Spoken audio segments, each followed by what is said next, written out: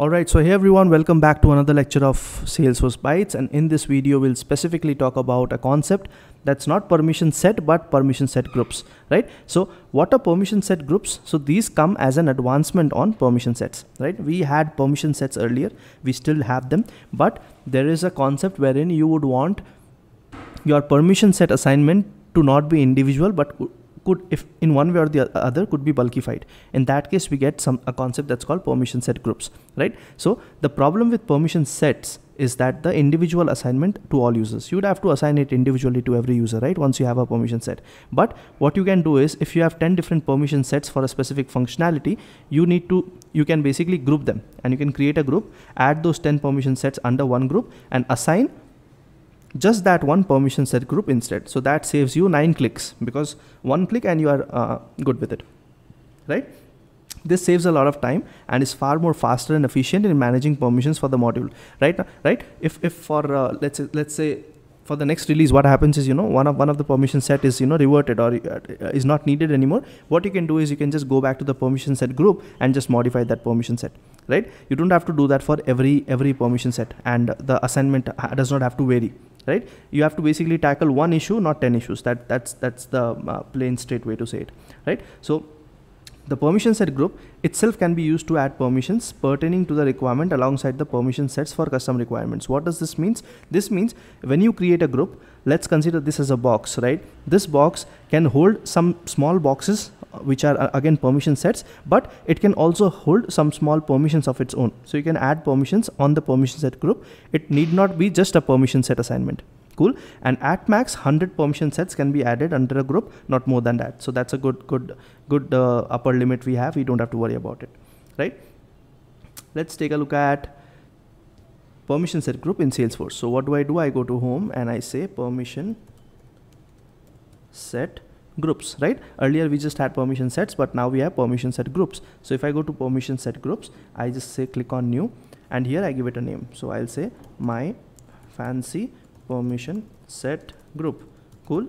And enter a description. I'll just say this holds the key to all access. I mean, whatever nonsense, right? And then I can just say save. So my permission set group has been created, and if you notice, I get to see, let's do something. Let me just duplicate this tab and let me parallelly show you how things look like on a permission set, right? So if I go to permission set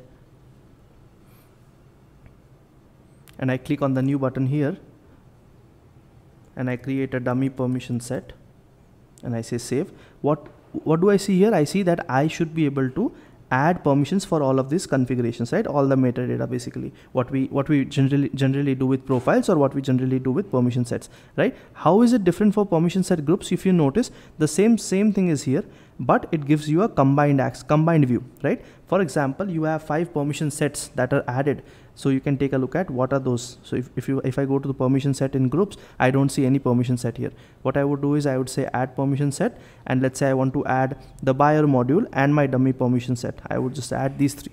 What would this do? This would basically mean all the access that has been granted through the 3 permission sets now come under one permission set group, my fancy permission set group.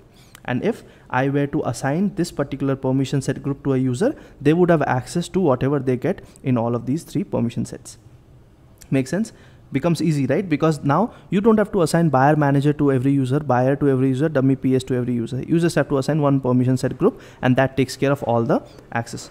If I click on done here and I take a look at the permission set group again, I should see that my combined permissions will have the permissions that are available in all the 3 permission sets. Cool.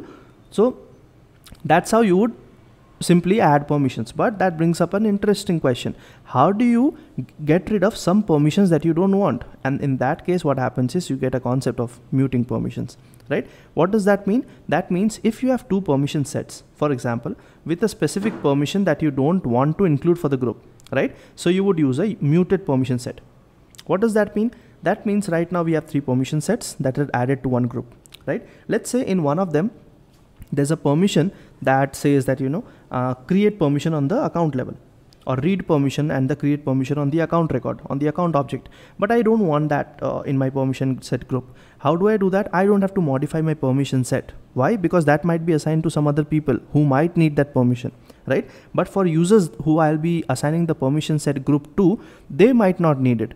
So in that case, I want to get rid of just those 2 permissions, but now I cannot modify my permission set, correct? What do? I create a muted permission set instead. How do you do that? If you go to permission set group, you see that you have an option to create a muting permission set.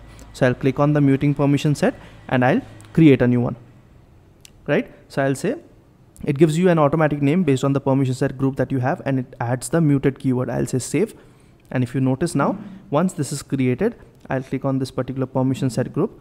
What I can do is I can go to object settings, for example, and I can get rid of, let's say, accounts. And if I click on edit, you will notice an interesting thing here. See, whatever is enabled, you can just see that, and then you can mute some of it, right? So for example, let's assume that the permission set had the read and create access given. What I would do is I would just mute these things, right? So if I mute the read access, everything else gets muted. That's why it automatically checked. But let's say, for example, if I go for edit or if I go for delete, any one of them, right? That would basically mean this particular access will be muted off from the permission sets that are part of the permission set group. What would that do is that would mean all the permissions that are available in the permission set group combining the 3 permission sets will be granted to the user who gets assigned the permission set group, but they won't be able to view all and modify all account records because of this muted permission set, which is part of the group, right? This was a good sentence. You can rewind 15 seconds, 30 seconds back and listen to it probably once or twice, and then you should get it. Cool. Once I click on save, this would be my muted permission set, and now my permission set group has 2 things. It has a combination of 3 permission sets along with 1 muted permission set, right? Let's go back to my permission set group. I see this here. If I click on the permission set group, what I can do is I can say manage assignments, and now instead of adding each permission set one by one, I can simply add this group to my users. Cool.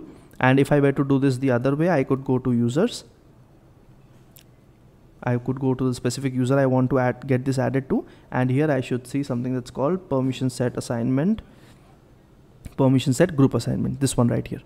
I'll say edit assignment and I'll add my fancy permission set group, and that should clear it out. Cool. So this is how you use a permission set group alongside muting permissions in case you want to get rid of some permissions that you don't want the group to have. All right. That's all I had for the permission set group. I'll see you in the next lecture. Bye.